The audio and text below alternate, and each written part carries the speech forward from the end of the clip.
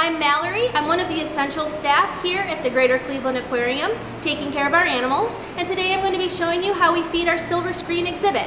So we have 3 different species of jacks in here. The look-downs are the ones that you're seeing the most of. They are kind of the flat-faced ones.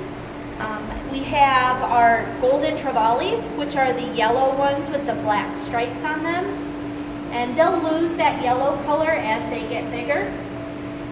And they can actually grow to be up to 4 feet. So they're going to get quite a bit bigger. And then our 3rd species of jack is our palometas, which are the ones with the black fins. There's only a couple of them in there. And they're pretty close to full grown, so they're going to stay about that size. And all of those species of jacks can be found in the Atlantic Ocean.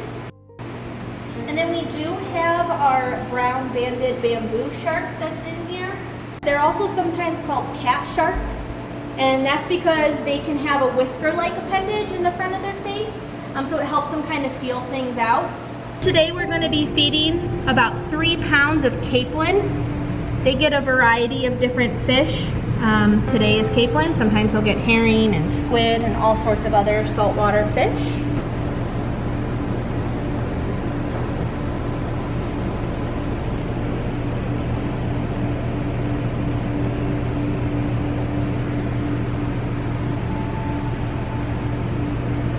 This exhibit, our silver screen exhibit, is kind of meant to show how schooling fish work.